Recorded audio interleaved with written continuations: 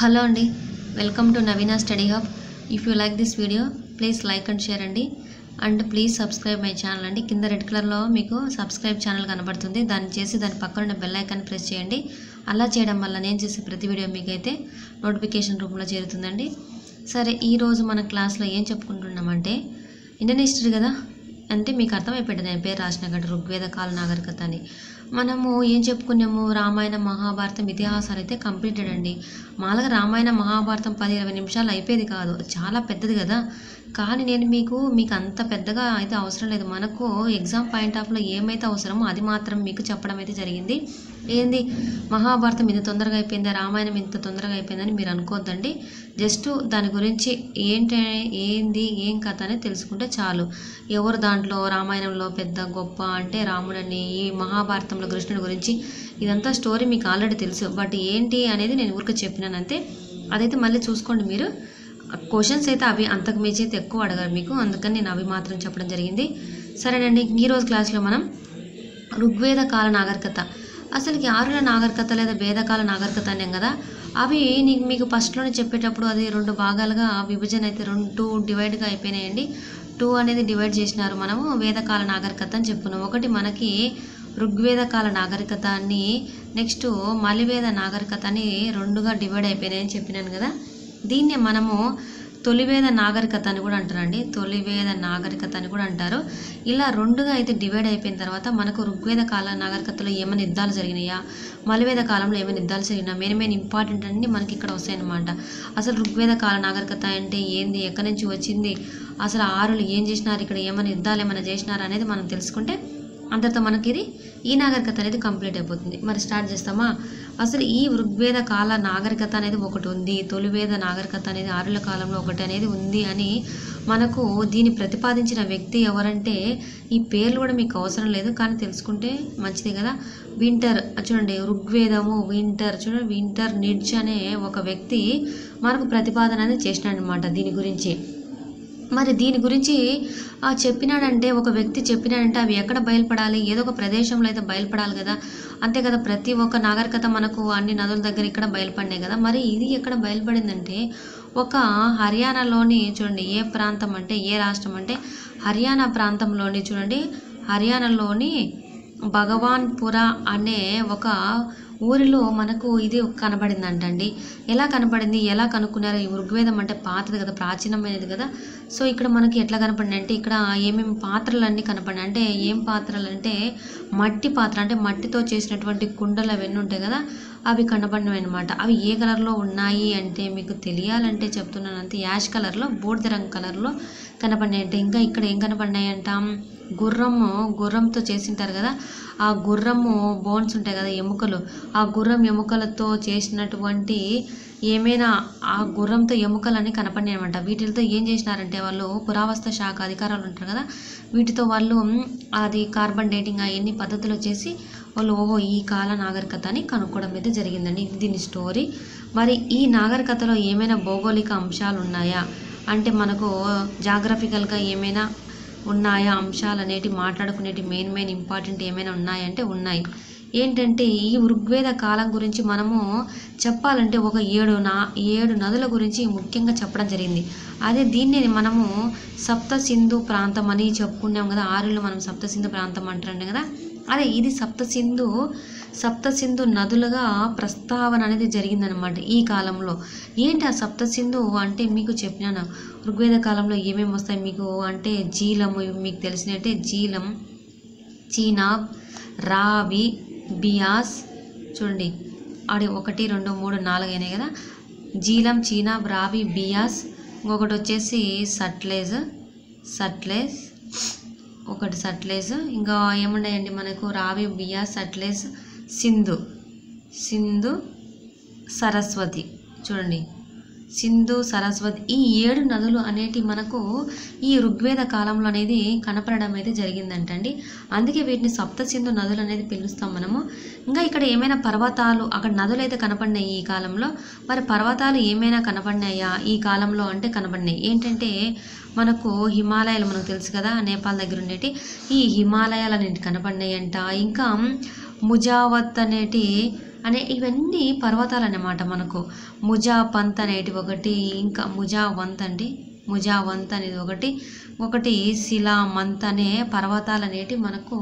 ఈ శిలామంత్నే మనకు సులేమాన్ అని కూడా పిలుస్తామండి, సులేమాన్ అని కూడా పిలుస్తామన్నమాట. ఇలాంటి పర్వతాలు అన్నీ కనపడినాయి అనమాట.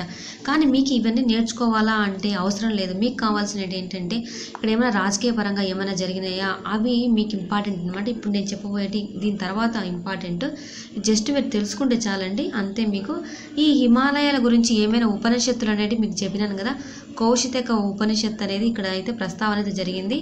మొత్తం ఈ ఋగ్వేదంలో ఎన్ని నదులు అనేటి మనకు చెప్పడం జరిగిందంటే 99 నదుల గురించి అయితే మనం మాట్లాడడం అయితే జరుగుతుందండి.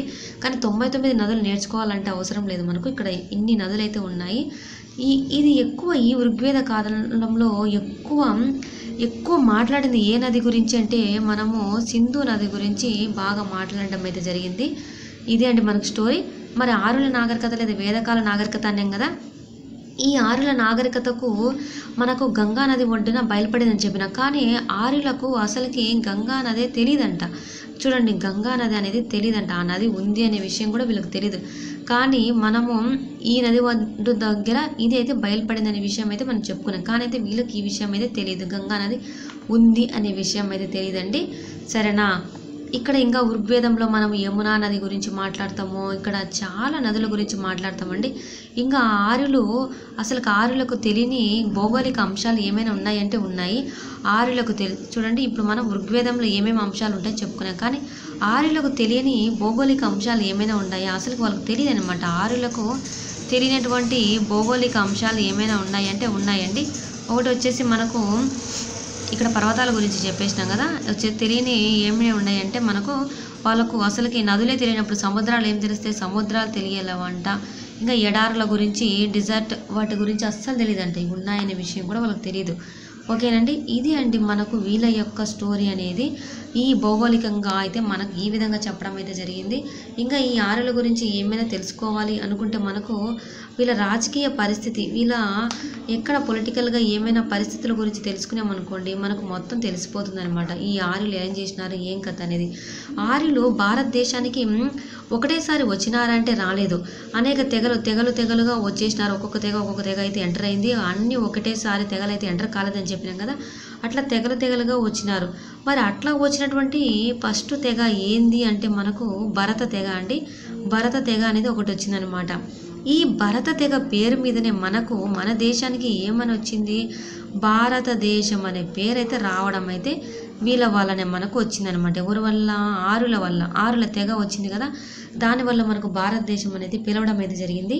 వీరి కాలంలో ఇంకా ఋగ్వేద కాలంలో చూడండి, ఈ ఋగ్వేద కాలంలో వచ్చేసి మనకు 5 ఆర్య గణాలు అనేటి 5 ఆర్య గణాలు అయితే కనబడుస్తాయి. ఏంటి ఆ ఆర్య గణాలు అంటే మనకు వాటినే మనము ఆర్యగణాలు అంటే 5 అన్నాం కాబట్టి పంచజన అని పిలుస్తారనమాట. ఏంటి ఇవి పంచజన అంటే మనము వాటిని పంచజన ఏమేమి తెలుసుకుందామంటే మనము ద్రుమ్య ఒకటి, ఇంకొకటి వచ్చేసి అణు ఇంకొకటి వచ్చేసి యదు. ఇవన్నీ పేర్లు అవసరం లేదండి, మీకు తెలియడానికి కోసం నేను చెప్తున్నా.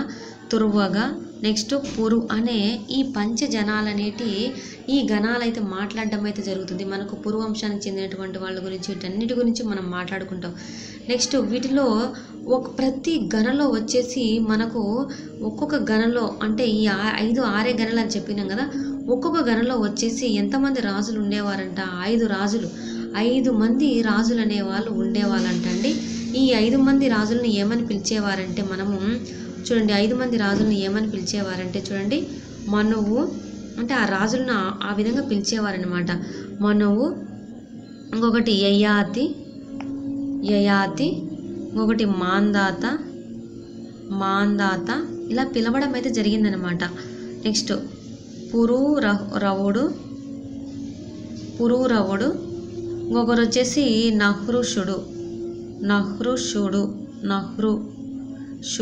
అనే ఈ 5 మంది రాజులు అనేవాళ్ళు ఉండేవాళ్ళంటండి. ఎక్కడ ఈ రాజకీయ పరిస్థితుల్లో మనం ఆరుల గురించి మాట్లాడేటప్పుడు ఇంతమంది రాజులు అంటున్నాం కదా, ఈ విధంగా ఉండేవాళ్ళండి. మనకు ఈ ఋగ్వేదంలో ఇంకా మన గురించి ఏం మాట్లాడాలంటే ఇవి ఎన్ని రకాలుగా విభజన అనేది జరిగింది అనేది మనకు కావాలి. చూడండి, ఈ ఋగ్వేదంలో తెలుసా అండి మనకు రాజులను ఈ తొలివేద కాలంలో రాజ్యాన్ని అనేటువంటి పాలించే వాళ్ళని ఏమని పిలిచేవారంటే, రాజ్యాన్ని ఎవరు పాలిస్తారు? మనకు రాజులే కదా. ఆ వాళ్ళని ఏమని పిలిచేవారంటే ఈ రాజకీయ పరిస్థితుల్లో మనము రాజనని పిలిచేవారనమాట. రాజనని పిలిచేవారండి. మరి ఈ రాజుకు ఎవరు సలహాలు అనేది ఇవ్వాలి కదా. ఈ రాజుకు సలహాలు ఇచ్చే వాళ్ళని ఏమని పిలిచేవారంటే మనము ఈ రాజుకు సలహాలు కొందరు ఇస్తారనమాట. ఎవరంటే మనకు తెలిసిన కొందరు మంది తెలిసింటారు కదా, మనకు పురోహితులు కూడా ఇస్తారు కదా సలహాలు, ఇలా చేయండి రాజు, ఇలా చేయండి అనే విషయం. ఇంకా సైన్యాధిపతులు కూడా ఇస్తారు తెలుసా అండి మీకు. మనకు కట్టప్ప రూపంలో చాలామంది సలహాలు ఇస్తారు కదా, అట్లా ఇక్కడ కూడా సైన్యాధిపతులు ఉంటారనమాట. ఆ విధంగా గ్రామాని అనేవాళ్ళు, ఈ విధంగా వీళ్ళు ముగ్గురు అనేవాళ్ళు రాజుకు సలహాలు ఇచ్చేవారనమాట.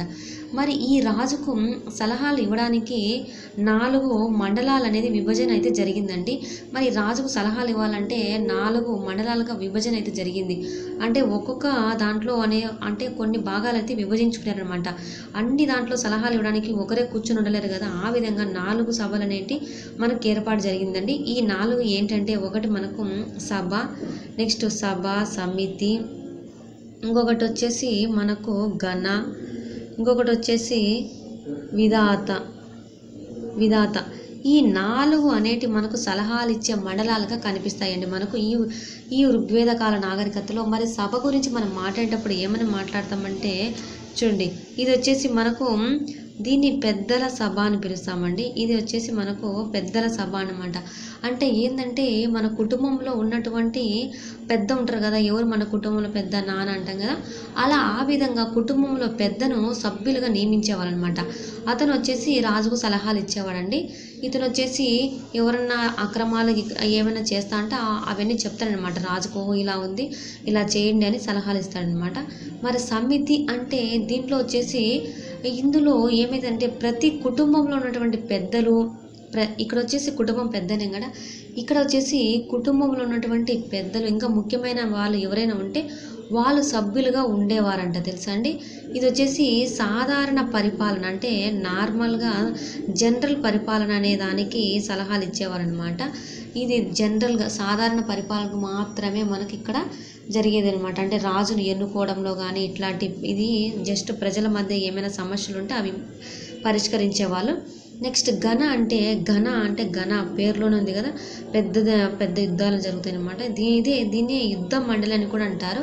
దీంట్లో ఏమవుతుందంటే ఆయుధాలు, గుర్రాల గురించి మనము చర్చలు అయితే జరిగేట. ఆయుధాలు మనం ఎట్లా ఏర్పాటు చేసుకోవాలి, గుర్రాలు ఏ విధంగా ఉండాలి అని చెప్పి రాజుకు సలహాలు ఇచ్చేవారనమాట.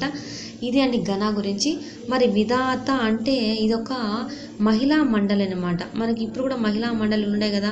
అంటే మహిళా మండలి అంటే ఏం చేస్తారు, లేడీస్కి ఏమైనా ఇబ్బంది జరిగితే వాళ్ళ యొక్క సమస్యలు తీర్చుకోవడానికి వీళ్ళు అనేది హెల్ప్ చేస్తారు కదా, అది విధాత అనమాట. ఈ మహిళా మండలి అనేది దానికి ఉపయోగపడుతుందండి. మరి ఇంత చెప్పుకునేప్పుడు ఈ సభా సమితిని మనం ఏమని పిలుస్తామంట తెలుసా అండి. దీన్నే, ఎందుకంటే రెండు ఒకటే దానికి సంబంధించినట్టు కాబట్టి దీన్నే మనము కవల పిల్లలు అని అంటామంట. దీన్ని కవల పిల్లలు అంటారండి. మరి ఇంకా